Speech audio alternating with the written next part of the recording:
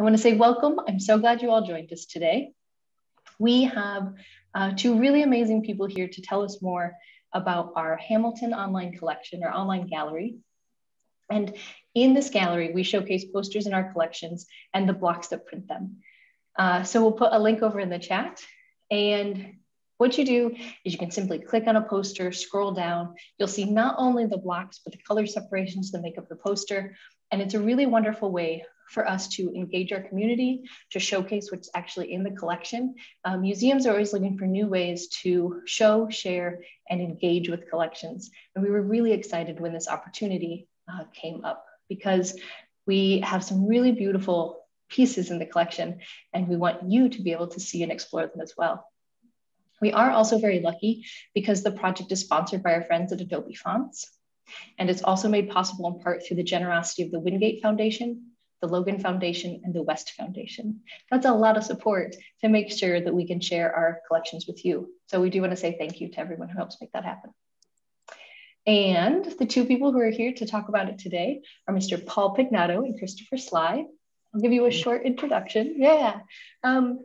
Because they are really, really good at what they do. And I'm so wonderfully excited that this might be a nerdy talk. So, because these two, I won't call you nerds, that's me, I'm the nerd. And I love when you guys tell us more about your process. So if you have not met Paul or Christopher, Paul's our collection manager here at Hamilton. He is not always on site, but when he is, amazing things happen. And even when he's not on site, amazing things happen. He is a specialist in the arrangement, documentation, and preservation of objects in artistic and historic collections. His work here at Hamilton has been invaluable. His knowledge of collections management and attention to detail has allowed us to unpack, document, and share so much of the collection. So thank you, Paul, for all of that. Thank you. That's a wonderful introduction. Thank you. Christopher Sly, in over 22 years at Adobe, has worked in type-related design, engineering, marketing, licensing, standards, partnerships, product sales, and finance. He acquired many skills and mastered the job. He built longstanding relationships among Adobe and its partners, and it is well beyond just what he does at Adobe, what he did at Adobe. It's an amazing breadth of knowledge that you have, Christopher. And I know you brought that to this project here at Hamilton. So I want to say thank you so much. I can't wait to hear more about your process. Thank you. Yeah, I'm going to hand it over and we will get officially started. So thank you so much, everyone. Thank you, Stephanie. That was nice. I'm going to share my screen now. Let's see if I can do this.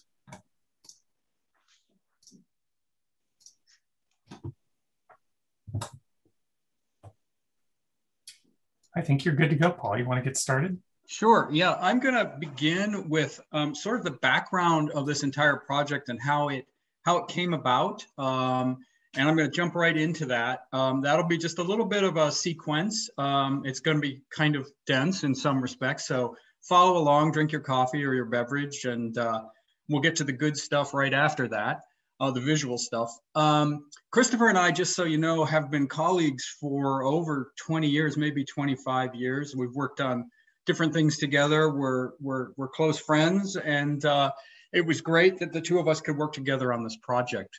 And we're calling it, I'm glad that Stephanie or Bill or Jim, somebody called it the online gallery, because Christopher and I always referred to it as something like the color separation proofprint interface component tool website integration project. And we had different names for it at different times. So it's a lot easier to say the Hamilton Online Gallery. This dates back to about 2018 when Bill Moran and I started thinking about some concepts for having a solution to put objects and the database online for access.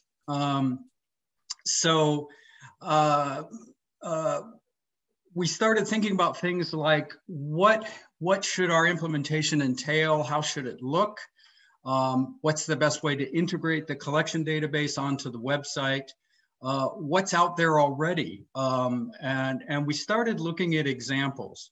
And we also had to consider what resources we had available, what funding for infrastructure, site maintenance, the personnel we'd have available to maintain this thing. And amongst all that, I always like to ask the uncomfortable question of why do we need this and who's going to see it? So we kind of got through those preliminary steps. So what we decided to do was to do a little bit of a feasibility study and analyze some suggested websites and see how they were working in terms of displaying their content from the museums. And Christopher, you want to advance to the next slide? Past this text, you mean? Pardon me? Past the text here? Yes, yes. All right, there you go. Okay, so what we started doing was, as I said, we started reviewing, doing the feasibility studies, and these are some of the examples of some of the sites we looked at, we being Bill and I. We looked at about 8 to 12 different sites. We were kind of looking at the overall user graphic interface. We were looking at splash and landing pages, entrance into the collection database of a museum website, and kind of looking at what was there and how it was navigated. We also looked at things like how are they pre-populated with featured objects or categories. So when you enter these sites, you know, you have an idea of what you're looking at and where you should go.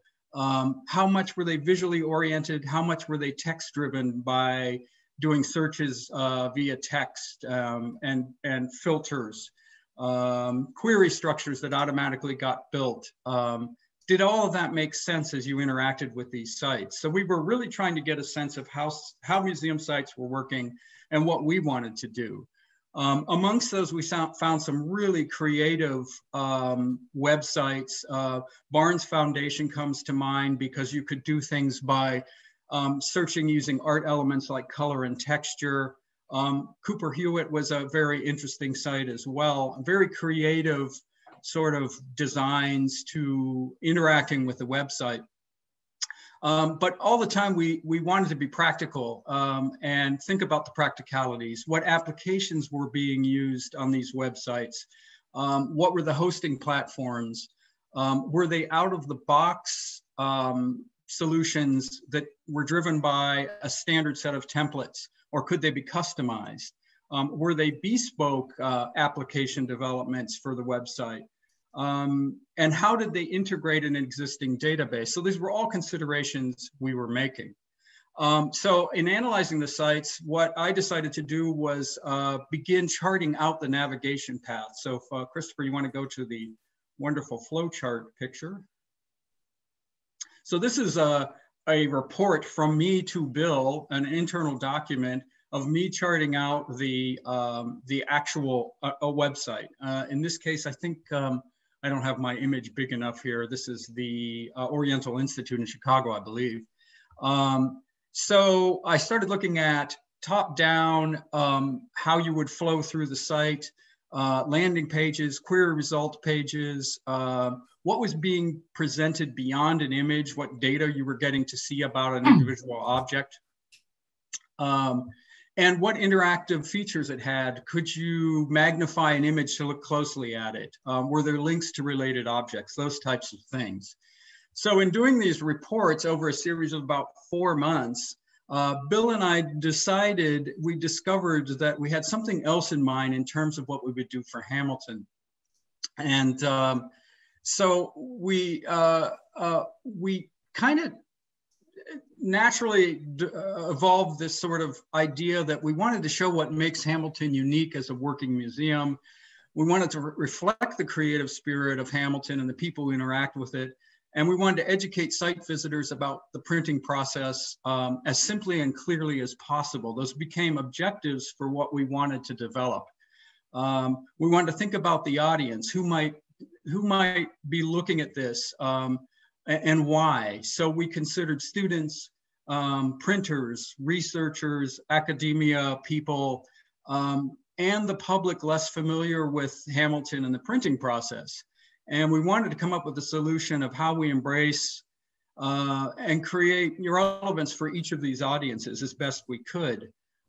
We also started realizing, does do we really have to display the entire current database and make it available? Instead, what if we selected featured woodcuts and prints from the collection? And this sort of led to the idea that Bill started developing about presenting the story about how a print gets made, from a woodcut to a multicolored, multi-layered finished print. And we wanted to present that interactively and visually, especially for those people who aren't completely familiar with the relief printing process. So why not integrate it with working functions as well, so that it mimicked the processes that take place in the museum, where we're selecting certain designs within the collection and making restrikes like Jim does. And we wanted, in a sense, to document that process and use it as content in our interactive interface. So that is sort of a, thank you for bearing with me, that's sort of a background of what we were trying to do. Now we're gonna we're gonna fast forward a little bit, and you'll see how all this links together. We're gonna go right into our second part here. Christopher, if you wanna go past the flow chart. Yep, there you go. And so fast forward a little bit in terms of time. We're now in roughly early summer, late fall of last year. And this is where Christopher becomes involved. And I'm going to let him talk for a little bit about our development process. And these things will link together as we talk about all of this. Yeah, I came in, Paul had been, I'd been keeping in touch with Paul and Bill and folks at the Hamilton, and got really interested in this project when Paul started talking about it. And I thought there was something to it that I wanted to help with. So we got to thinking, Paul and I, about the best way to kind of develop this, first as sort of a proof of concept, and then hopefully something that would ship. The development process was kind of complicated and took a lot of experimentation. So it involved, like, photography, actually photographing objects and prints, then processing those, figuring out how to put it together into a prototype. And then eventually, because the Hamilton site runs on Shopify, we decided we should probably try to put it into that platform to sort of make it quicker and easier to deploy. And then there was all, some testing and things that needed to happen after that. We started wondering what kind of reference images to use for this content. We didn't have a lot of, like a wide variety of content to choose from yet. Like, we were sort of working with what we had. And we had woodcuts and prints. We really thought the woodcuts seemed to be sort of the more authentic reference, because it's, kind of where everything starts. But in the end, we decided like a high quality print was probably a better reference. And I'll get into why that is, explaining our process here. This is one of the, I'll start with like sort of our first experiment with this. And we had this woodcut, we had a print of this and some woodcuts, some images of woodcuts. And because all we had was a sort of the final composite print, we decided we'd see what we could extract out of these woodcuts. It seemed like the right source. But in the end, it became sort of untenable to try to sort of pull a digital print off this image. It seemed like a cool idea, but the more we looked at it, the more time consuming and complicated it got. Think about this image here. There's some very clear lines. You could, if you got this into Photoshop and messed around with it, you could pull probably that circus print off the top. But looking carefully at the detail, and this is true of a lot of these woodcuts, there's very fine detail that's really kind of impossible to capture in a photograph like we had. These, small hatches and little, carved valleys are just details we can't extract out of a photograph. So for this experiment, we decided we'd try to work from the print. And again, as a sort of first experiment, I just grabbed what I had, or Paul did. And we had this sort of rough image, and I thought I'd see if I could simply filter this through Photoshop to get the different color ink separations out of it. This is a relatively simple print, so it seemed like something worth trying. The the easiest and first thing I did was to pull the blacks out of it. And this involves opening it up in Photoshop and just filtering out other colors to get something like the black, which is, a promising direction. Like here, this looks like a separate black print from that woodcut, but it's got problems. It's a little light in spots, and this top part is cut off. And I futzed around with a little bit and eventually cleaned it up with something that looks like this here. So I filled in some of the blacks, restored some of the letters at the top, that's Circus. But in the end, we started to realize this really wasn't going to be a good process for other prints because of the sort of meticulous nature of pulling colors out of these composite prints.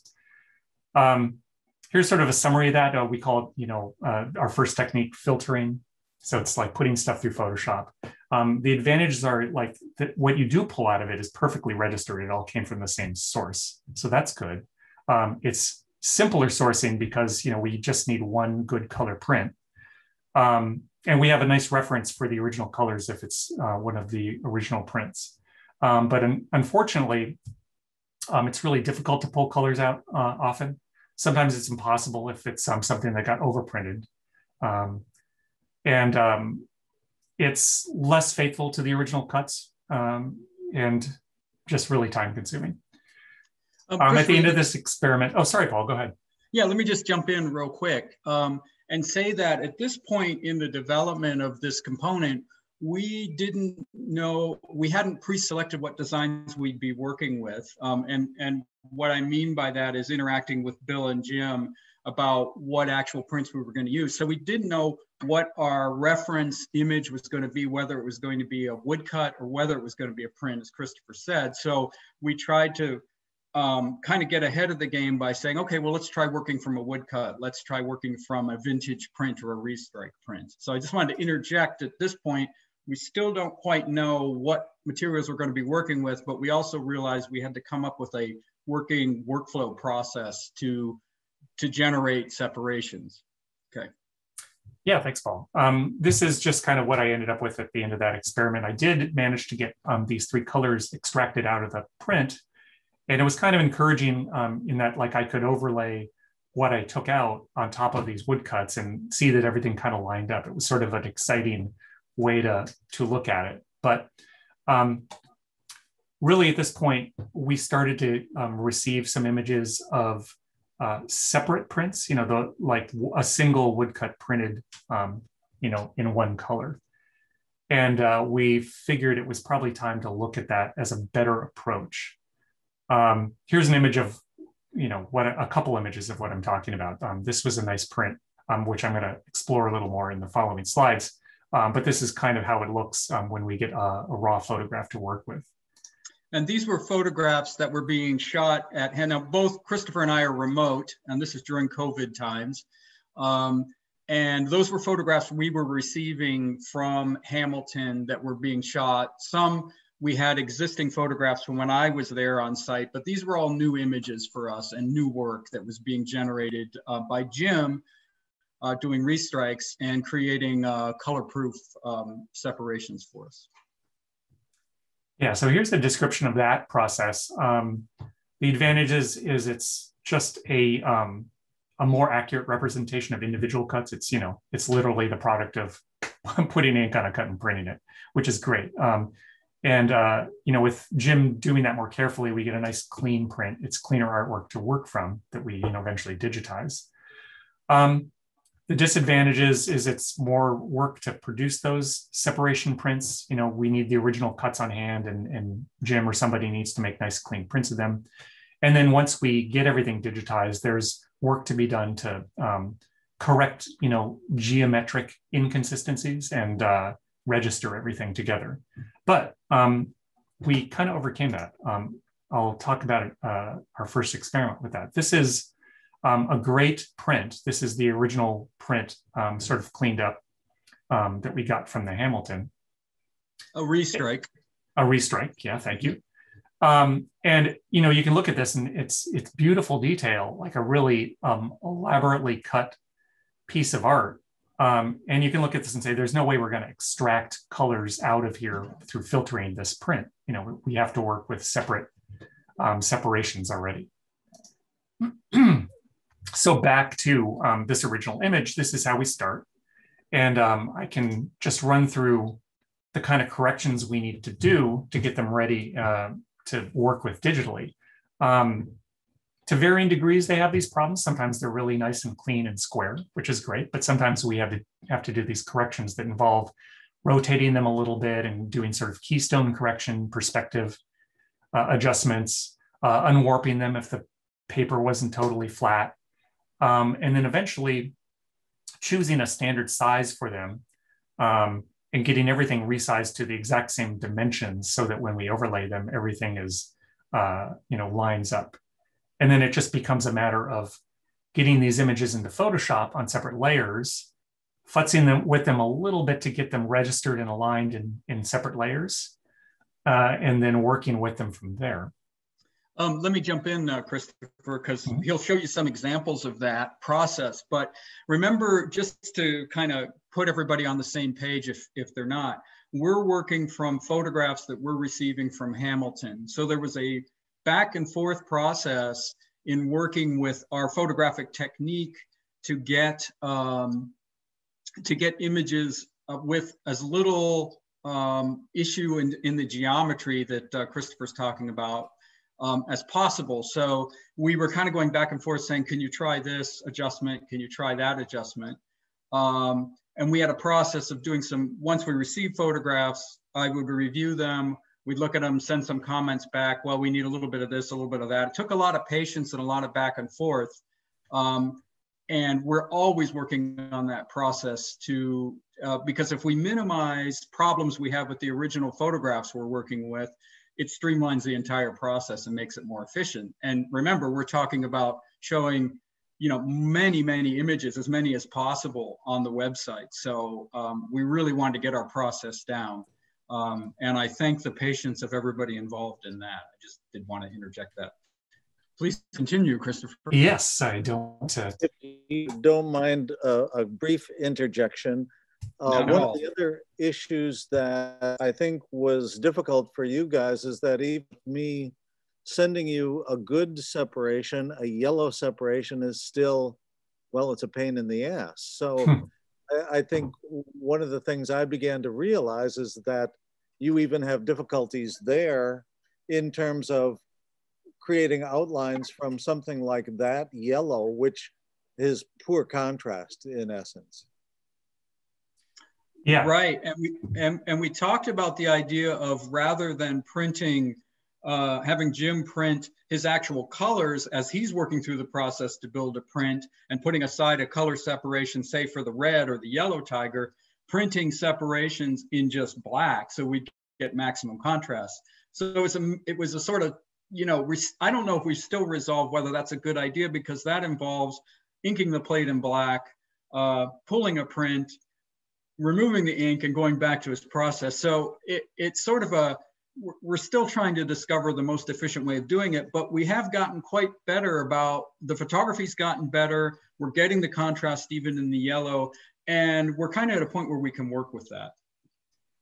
Yeah, luckily it worked out okay. I had a little concern about that, having to deal with it in Photoshop, but I think in the end it wasn't a big issue. At least it hasn't been so far, which is great. Here's just a little look at sort of what I end up with when I've gotten everything into Photoshop layers. Each layer is a black and white image, and if it's yellow, then I have to just shift it over to black and white, which gives me a kind of a mask that's transparent, so that when everything's overlaid, you can assign colors to them and get a composite print. I guess that was kind of a mouthful, but this is what I mean. Christopher, let me jump in there. If you go back to that slide, this will only take a sec. Sure. Go back to the black and white slide of the tigers. So this is now we're doing exactly digitally what I just suggested we were thinking about with the Jim printing. So just to interject that, maybe that's obvious, but maybe not. Go ahead. This is kind of where it got exciting, because being able to stack these different color layers up in Photoshop, literally assign any arbitrary color to them. Usually we used, the most faithful color we could, but it gave us a lot of flexibility to try different things, switch the layers around, and essentially, and also clean stuff up quite a lot. And we got, had a little debate about how much really to clean things up, because once it's in there, you can make things really super clean. But of course, you don't want to sort of squeeze the life out of it. So an interesting process trying to work out just the right balance of all that. And this, in case it's not obvious, is the result of that Photoshop composition. So it looks very similar to the restrike that we saw a few slides back. But it's a great result. And obviously, I think, obviously much better than the kind of result we got with that first technique of like trying to filter ink out of a composite print. You know, having the separations printed separately was really kind of an eye-opener. That's right. And here's just a few more images from the batch we initially did. The tiger and that other one I showed first were kind of our prototype jobs, but eventually we did more. These are kind of interesting. The rhino, I think, is a good example of something very clean. Like it's got really big, bold color fields. And it's kind of nice to go in and clean up flaws, you know, like take out scratches and kind of make the yellow solid yellow. We're able to do that with the Grand Ole Opry poster here too, which interestingly had a halftone plate, and which came out really cleanly once we got it in there. And we were able to make the colors more solid and just kind of restore it in a way. Yeah, so what you're looking at in this slide, these are all the digital restrikes, if you will, from our work. So we're going, again, just to summarize, we're going from images that we're receiving from Hamilton, working on the separations, and then Christopher's going through a process of realigning, separating, realigning, and relayering. And this is all going to be relevant in a second, because we're preserving each layer, and that's where the interface on the website comes in, as you'll see shortly. But also, I want to just suggest here, maybe we'll come back to this in the sort of concluding or in the question and answer period. Remember, now we're in a different realm. We've gone from an analog print, and now we're completely in the digital realm.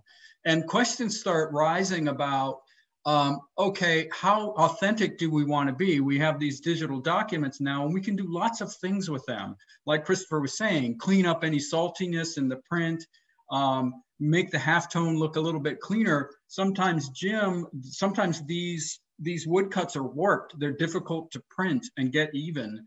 We can correct for some of that depending on what kind of source material we get. So keep that in mind as we move ahead, and we do need to plow through. Christopher, let's keep going. Yep, good point. So from here, we went right into doing building the prototype. So just a few slides to sort of talk about that process here. We moved everything into Adobe XD in this case to sort of have something we could present for approval. That was sort of the end result of these early experiments, is like, let's build what this app would look like and see if it's good enough to proceed with. So the interesting thing about this image, I think, is that the process really does involve generating every possible color combination as a separate image, which is relatively easy to do once it's all in Photoshop, but it's still takes a little time and effort to spin everything out. And there are pictures of the woodcuts that go into the prototype. So all of these create sort of a time-consuming effort, but it pays off in the end. I can step through the prototype. This is very similar to the online gallery, but these are actually screenshots from our original prototype in XD, just to step you through our thinking. This original sort of browser view, and then selecting a print, which gives you some information about it from Paul's database. And from there, you can go on to explore the image. And here you get this interface that shows the woodcuts and the inks, the prints. And you can check them off and sort of build the print virtually and see how they combine and layer one by one here, building up to the final print. But the fun thing about this, obviously, is you can take out other colors arbitrarily just to see how the combinations look and kind of understand how they layer and combine to, create the final image. We also had a facility to look at these in greater detail. So here you can like click on an image and get a nice detail to examine a little more closely. And again, remember, you're toggling on and off the color layers that you want to see. Mm-hmm. We also included the woodcut images as well. So these were photographed on site. Paul processed them all to, again, similar set of corrections to get them square and cleaned up. And sometimes there was glare in the way, any kind of number of problems dealing with a three-dimensional object compared to the print. But nice we were able to show this detail as well. And then from there, luckily, everyone loved the prototype, as I recall. So we jumped straight into developing it on the Hamilton site. And this is just a screenshot of what it looks like today. We got great assistance from the Shopify folks to build it out, and gave Paul and I and everyone else an interface to upload assets, basically, which I didn't screenshot. Maybe that would have been interesting, but it was a process of taking all the different images we had digitized, spinning out all these different combinations, like I said, and uploading them and labeling them and organizing them in the back end of this Shopify portal so that they all go into this interface like you see. Yeah, let me make a quick note. So again, as we're developing the prototype, it was about at the prototype stage when you saw the XD slide in the timeline. That's when we were working with Bill and we were trying to make a decision of how we were going to implement this. And it turns out that Shopify was a workable platform. It was economic. The components were there that we needed. And Hamilton has a great Shopify engineer. So we talked with him about what we wanted to do. And it all came together pretty quickly. And the advantage is that's a content management system that allows anybody who's got some initial training to interact with and add content. So in doing this, sometimes we want to remove me from the process so that other people can do this and upload. And we're trying to we've made a good effort at documenting the process and the steps we're doing so that if ever we need to do this, other people can use this process and upload content. Yep. So having said all that, I'll try to get through this last section pretty quick so that we can get on to some Q&A. Yep. But we can spend a little time talking about the sort of what we call the significance and utility having built this. Some of it's obvious. It's a great simulation of the printing process, especially for novice visitors who maybe have a hard time getting their head around it. It's kind of a fun way to play around and experience that process. But we discovered, and I'm going to go into this in a second, it had a kind of interesting proofing capability that kind of educated us about some ways that ink is interacting and how it's stacked up and ordered. And of course, in theory, it's something that could be used for digital, what we call digital restrikes, which is, really just creating a new image that's purely digital and doesn't have to be printed on a press every time. Yeah, we realize, we do want to keep in mind what Hamilton is as a museum and institute, a working museum. And now we're kind of entering this sort of hybrid area of digital imagery and analog imagery. And, how should Hamilton treat that? So we're in the beginning stages of that. And as we were developing this, we really started seeing, the significance and utility of these things. In some ways, I'm sure somebody is going to make a comment here about vectorizing what we're doing. And in a sense, you could create a surrogate cut at some point, even if you were to integrate that digital file into a, somebody help me out here, a routing system, a CAD system. Somebody jump in here. Huh? Go ahead. Go ahead. Oh, okay. Sorry, crosstalk there. All right. Well, let's look at this. This is yeah. Let's move on. Okay. Yeah, just a quick example of the kind of thing we're talking about. Here's again an image of a print that we received and subsequently digitized. We got separation prints as well, so it all went into the system. As we were doing that, we noticed something interesting about it. On the left here is sort of a detail from the original print. But when we were looking at the separations, we noticed on this yellow print, there were these dots. They're not visible in the print we were looking at. So we were thinking, why are these dots here? You know, what's their point? We can't see them. And it didn't take us long to realize this was a result of how the ink had been laid down. Yeah. So we're talking about ink color sequence. Yep. Go ahead, go to that next slide, Christopher. Yep. So here's what happened. On the left is, I assume, I think we confirmed this with Jim at the time as well. What we were looking at was that the red had been laid down on top of the yellow, which is probably the most intuitive way to do it. Right. But we realized the intention of the woodcut more likely was that yellow, being somewhat translucent, was meant to go on top of red and create a new orange color for some of these details. Yeah, and you can see, hopefully you can see, if you look at the lanterns on the left and the right, you have and look at the dots in the lantern, you'll see that there's an orange circle, an inset with red, and that informed us of the print order. A little, you know, it was just interesting that we were looking so carefully at this because we're looking at the two differences between our digital version and what the restrike print was. And that's when we're able to quite easily change the layering and therefore kind of digitally proof it. And we thought that was a really interesting discovery because it brings up issues of ink transparency and it brings up issues of ink sequence as well.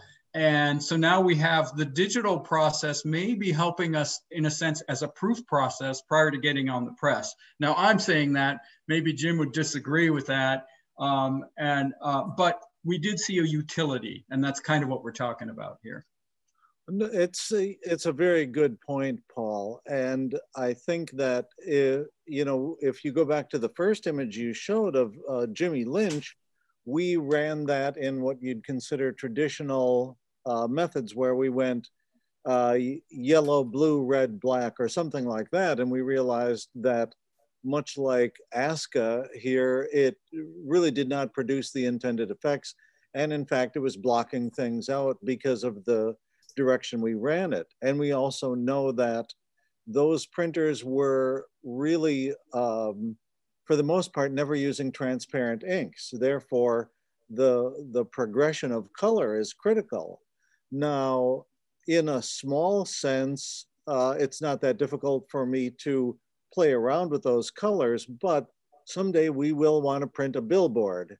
And I would much rather you gave me the sequence than me running 8 two-sheet blocks in the wrong colors, you know. But another point which supports that is, I recall you asking for the gray rhino separation. The initial one was not dark enough, and I didn't really want to run it again because it looked like someone had spilled varnish on it and it was in horrible condition. But now that you've created the good separation, I can make a substitute block and reprint it to the way it was intended. So, I mean, those are just two things that would aid everything. Yeah, and it's interesting that, so this is that utility we're talking about. Here we are, we're developing, remember the original premise was to develop an implementation of being able to show some of the assets of the Hamilton Museum on the website. And it's pretty fascinating that we got to really scope in and look at how these woodcuts were working and what the designs were. We've got a couple really cool slides here that are right along this line that we can also use as examples. So let's get to those if we can, Christopher. Yep. Yeah, that's good. We can wrap it up after that. Yeah, here's obviously the before and after, and you can see the presence of so much of this orange color once we made that change, which is pretty cool. But we found that this effect seemed to apply to some other pieces as well. Here are 3 examples of this sort of technique of putting the yellow on top of the red to create something different. Even in this, the carriage horse at the bottom, there was a green color that came from putting yellow on top of the blue, which is pretty interesting. But you can see here, I've separated out just the yellow on top of the red so you can see what's happening. The football one's interesting because it's kind of a dirty print, but and a darker effect. You know, you want that sort of football leather effect, but it's present in all of them. Yeah, and it was interesting because these things, especially like the bumper of the Jimmy Lynch car, was a difficult thing to see. Christopher and I went back and forth saying, hey, I think you're missing a detail on this bumper and the fender. And we kind of went back and forth. And in a sense, it's time consuming, but it's also like super interesting. And then it's great to digitally see. Remember, in Photoshop, you can create transparent layers as well. So you can do an intermixing of color again. Now, this brought to issue what I said before. Since we have things separated, we could even in a digital version put a paper texture. And we went back and forth, I think, over a week about whether we should do that or not. So, you know, how true do we want to stay to the original? How much is this a digital artifact or a digital object? That was kind of an interesting thing. And as it turned out, our version of football looked quite a bit different than Jim's print. And he's done restrikes, and I think these are available at Hamilton to buy. And our browns look quite a bit different. So that started bringing up issues of, well, what color should we be using? What is our reference? Should we be trying to completely emulate the vintage or the restrike print? So those are all, I'm not going to answer those other than to say these are all issues that came up. So it's a sort of a nice kind of natural but new realm for us. Yep, and that's all we have. I know Paul has some wrap-up comments, and hopefully we can whip through those and get right to Q&A. But thanks for listening. Yeah, I've tried to sort of integrate my concluding remarks in my sort of commentary when I'm interjecting over Christopher. But as I said, you know, it's just an interesting thing now that we have this hybrid. I'm trying to glance at the comments people have there. There's been some interesting comments, and I haven't been able to focus on both, so we'll get to some of those questions. But, you know, it really, I think the broadest thing, we'll answer those questions, but something to think about and maybe part of discussion. We're not going to have tons of time, but really, how can and should these digital images be used? There's obviously lots of applications for this. But again, we have to ask the question, how does it fit into a working museum such as Hamilton that's sort of an analog? We don't want the two systems competing, and yet there's a real validity to digital restrikes in some respects. So that's a question. Now I'm raising that question. These haven't been big discussions at Hamilton or anything as of yet, but it's just kind of interesting that we've gotten to this place just by developing this interface. So I'm going to stop and let's address some questions. Paul, if I might add something there,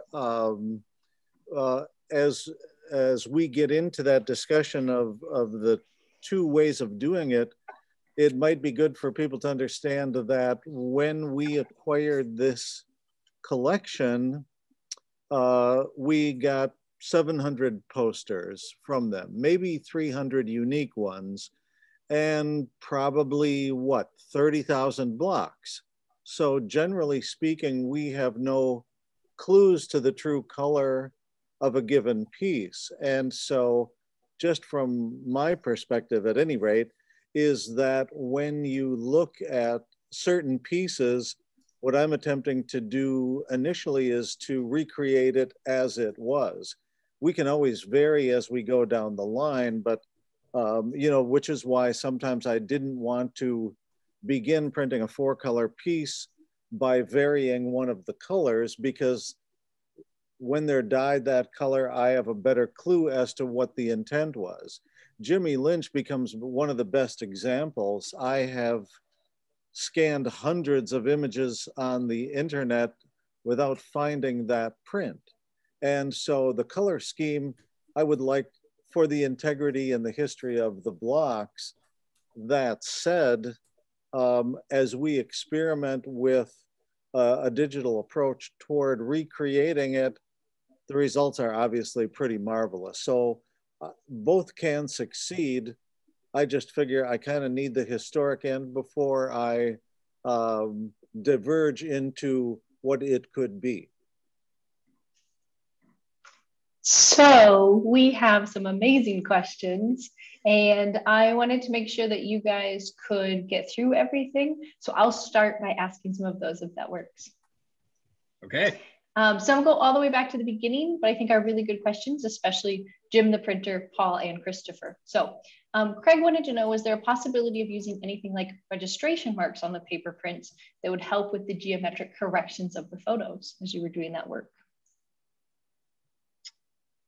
Jim, I saw that you kind of responded to that in the chat section. Do you want to offer your comment? Sure. There are times where that would be possible. A number of these are what we call a one-sheet poster, meaning they are 26 by 40.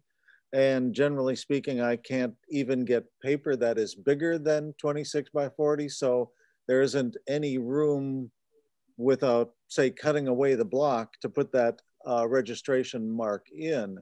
There are things that we can do to try and improve that. And certainly on the smaller ones, you can do it.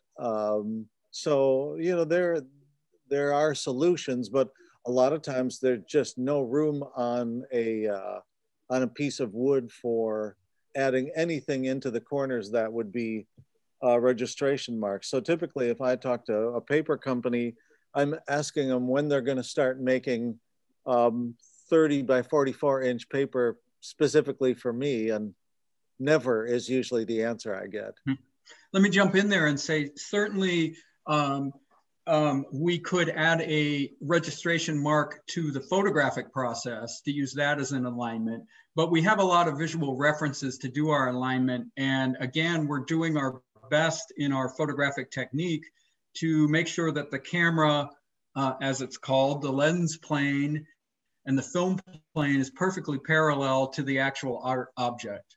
I know we got other questions, so I'm just gonna leave it at that. That sounds good. I think it's interesting hearing there how the real world comes against the thought process as you guys planned. Another good question along that line is Terrence wanted to know, knowing the grand size of these, would it be too much to try scanning these in large pieces and merging the pieces in Photoshop, leveraging the software, stitching the pieces together? I thought about that. And I would have liked to try it. My suspicion is it would have been more trouble than it was worth. I was kind of surprised by how, by the quality we got through the process we had, which was, you know, photographing the whole thing and getting a nice high resolution image from that. But I would still love to try maybe printing a small piece that would fit on a flatbed scanner. It would certainly help with the, you know, registration and geometry stuff. And that would be a cool experiment to try. I'm not sure stitching together would be feasible though. Yeah, I agree. With smaller pieces, certainly. And I too am surprised at what we're able to get from the photographs. And we're always working to improve that and trying to make corrections and make that process easier. So any steps we can make to make the entire process from start to finish, the workflow more efficient, we're looking at it. And I think there was some talk of getting a big scanner, but they're expensive. And while we have many sponsors, sometimes it's not always feasible. Well, and I think that looking at this project, if you were going to say, how can we make the whole thing more complicated? You'd say, well, let's put Paul and Christopher in California, and let's put Bill in Minneapolis, and then add in a pandemic so that they can't come to the museum and actually see the pieces that they're working on. It brought in a lot of natural difficulties, I think, and we exchanged many emails, phone calls, and Zoom meetings, but I think it was tough on those guys because they were trying to do so much work without being next to the pieces, and it was a little difficult on this end because I wasn't seeing what they were seeing. So we can fix it just by getting those two guys into the museum. So that's the intent now. You guys are moving to Two Rivers, I heard, right? That's... right. So Zen had a great question. She said, and this might not be really an answer, just a thought, that would there be any digital print production workshops with Hamilton? I think the knowledge you guys have, maybe if we can consider sharing it more, it might be really exciting. Hans also said, have you guys considered choosing a poster and let the, this is an interesting thought on usability at the user end. Have you guys considered choosing a poster to let the web user experiment with their own color choices for each block? Oh, indeed. Many conversations exactly about that, Hans. And the idea of, we were debating whether to really bring this up because it could just go on its own little path. And that's the idea of, both Christopher and I, as you can tell, are into music. And so we appreciate remixes. And so we obviously are embracing the idea of visual remixes using components from different cuts and creating a unique piece of work. And in fact, that came up quite early with Bill in that this is the idea. You remember I mentioned the word at the very beginning, tool.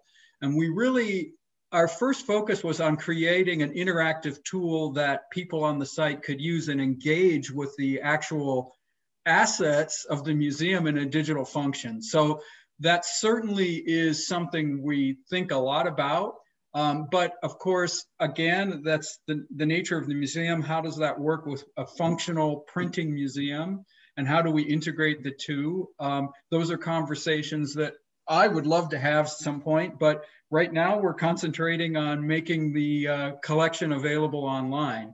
But yeah, the idea of remixing and digital restarts is really intriguing, at least to me, as well as a lot of other people, I would think.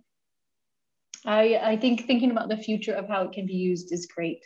And that it got in the hands of individuals to see our collection during a pandemic only means it can grow a lot from there. So that's really exciting.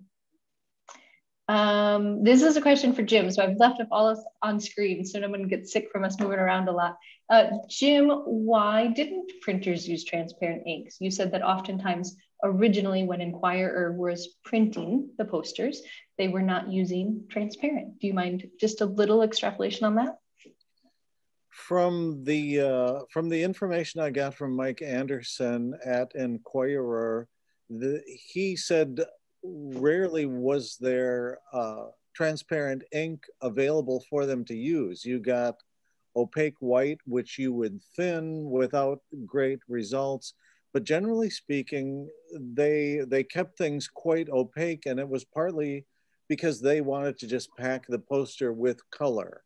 And so the designs were not very often needing that, because they felt that if you layered properly, like Paul was saying earlier, with a horse, you can run yellow over red as your third color, as opposed to what we might normally do, which is to run yellow and then red later.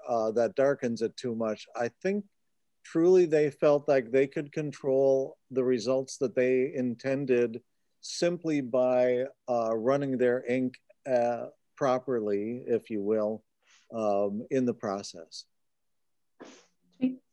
To that point, an extension of that is Terrence was asking when, I think this is more for Christopher and Paul, when you view the files in color layers, are you viewing the transparency to the colors as normal or multiplying the layers? We tried all sorts of things. And it just varied per print. For some reason, if we were trying to match something we saw in an original print, sometimes just trying to reproduce what we were seeing, it involved either just doing sort of a straight transparency layer or doing that sort of multiply layer to mention. So yeah, Photoshop lets you sort of combine layers in different algorithms, and we just had to like try it and see. Yeah, we also tried to use that in order to pull, to take a woodcut that we didn't have a print of at all, no vintage print, no restrike, and to see if we could actually pull the print surface area off that woodcut from the woodcraft cut photograph using different filters, a lot of techniques, layering techniques and layering filters. And you can just spend so much time, and we spent as much time as we possibly could, but we realized we had an end goal that and a delivery date that we really wanted to meet. So yeah, that's perceptive of you, and there are a lot of things that we can continue to experiment with. It's a matter of time. Sweet. I think some questions have been answered in the chat, so I won't ask those, but I think the last good question, and then if anybody wants to unmute or raise their hand, they can. But someone was curious about the thought of including a picture of each final printed poster along with the digital recreation in the gallery for comparison. Christopher? Well, I think that would be great. It's interesting. Sometimes it can be a little different. Like the tiger, actually, it was almost impossible to reproduce the look of the press print digitally because it's so complex. But it would be cool, and we didn't always have a nice clean print of what we were digitizing even, but to have everything together and present it on the site would be cool, I think. Sweet. Yeah. But it also brings, I think it would be pretty interesting to do. Again, you have to think in terms of the interface and the real estate we have available on the interface, and how much visual information you want to present. Maybe that could be a link to a separate screen, a before and after kind of thing. But it's all about that navigation and keeping, that's why I want to go back to that analysis that we did of all the different websites. Things can easily get confusing. You can get lost. We wanted to keep things pretty straightforward. Some of those sites I analyzed were complex, and that isn't something we wanted to do. But there are certainly ways of expanding the interface to include a feature like you're suggesting. It's not a bad idea. Sweet. Well, I am going to say if anybody has any more questions, they can ask. Also, we are building this, and a large portion of why we're building it is so people can use it and learn from it. So if you have thoughts, and I'm saying this as a museum person, I know Paul and Christopher have to balance what's possible, but we want to hear what you're intrigued to know about and what you want to learn about and what you want to see. You can email info@woodtype.org, because it is nice for us to know how you want to interface with parts of the collection. So I think I'm going to wrap it up. We've hit our hour. I cannot always promise the time of our speakers and presenters. So I want to say thank you, Paul and Christopher. That was absolutely amazing. I loved to hear all the process. Also, thank you to Jim, because you had the printer portion of it. So that all comes together to inform everybody about what we're doing and how we do it. Thank you, Hamilton. Yeah, thanks. I will also end with just a couple of things. These are possible, these ham hangs, these weekly events where we see all of you, because of our members. So thank you everyone who joined us for the call. And if you can consider becoming a member, it is how we open our doors. It is how we put on programming. So I've put a link over in the chat. And thanks for everyone's support, because I know we have a lot of members here with us today.